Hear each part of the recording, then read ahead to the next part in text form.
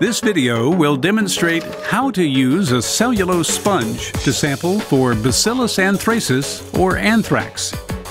The sampling procedures demonstrated in this video should be used only on smooth, non-porous surfaces such as stainless steel, painted wallboard, floor tile, or wood laminate on areas up to 100 square inches. You should collect samples as part of a sampling plan and follow a health and safety plan to protect yourself. Directions on how to collect samples and specifications for sampling supplies are available on the NIOSH website. Before sampling with a cellulose sponge, the sampler and the assistant will each need a pair of new gloves, a 10-inch by 10-inch disposable template or a disposable ruler, tape, a cellulose sponge, buffer solution, a screw cap specimen container, paraffin film, a resealable plastic bag, and a permanent marker. Before you start, identify the sampler and the assistant. To minimize the potential for contamination, you should not change roles while collecting samples. The assistant will handle all the supplies, never touching contaminated surfaces. The sampler will only touch the supplies as the assistant hands them over. While in the contaminated area, keep your supplies on clean surfaces. This can be done by working from 5-gallon buckets or off clean disposable towels that you bring in with you. We will now demonstrate and explain how to collect a sample. The sampler and the assistant start by putting on new clean gloves. These gloves go on top of your normal personal protective equipment to prevent contamination of the sample. The sampler places a 10-inch by 10-inch template over the area to be sampled, or the sampler can measure out an area no larger than 100 square inches.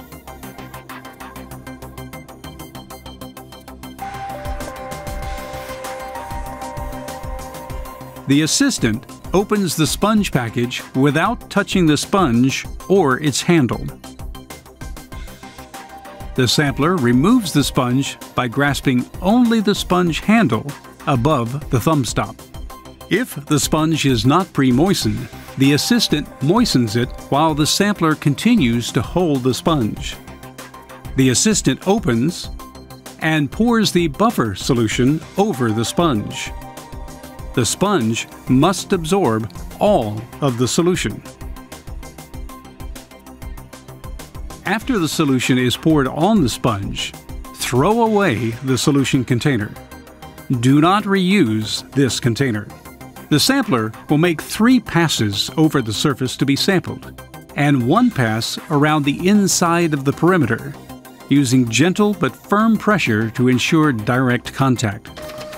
These passes will be done in a horizontal, vertical, and diagonal direction to cover the entire surface to be sampled before 1 pass is made around the inside of the perimeter. The sampler places the side of the sponge flat on the surface for the first pass. Then use horizontal strokes in an overlapping S pattern to cover the entire surface. In the second pass, the sampler turns over the sponge to the clean side, places the side of the sponge on the surface, and covers the area with vertical S strokes. These strokes are at a 90-degree angle to the first ones. In the third pass, the sampler turns the sponge to a clean edge, places the edge of the sponge on the surface, and covers the area with diagonal S strokes.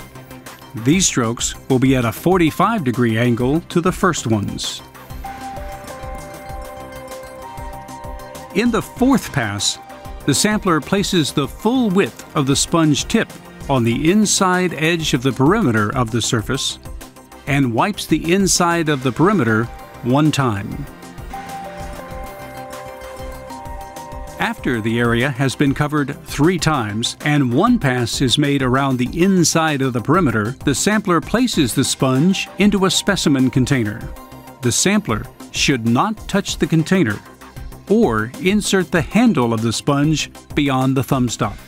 The assistant opens and holds the container so the sampler can break off the head of the sponge by bending the handle at the score. The assistant caps and labels the container with a unique identifier, the sample location, the initials of the sampler, and the date and time the sample was collected. The assistant then wraps the container with paraffin film to prevent leakage during shipment.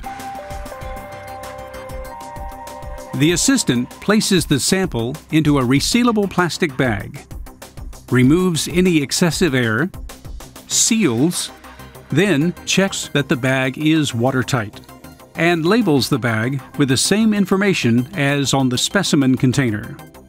After sampling, the template should be left in place. The sampler and assistant remove their outer pair of gloves and discard them.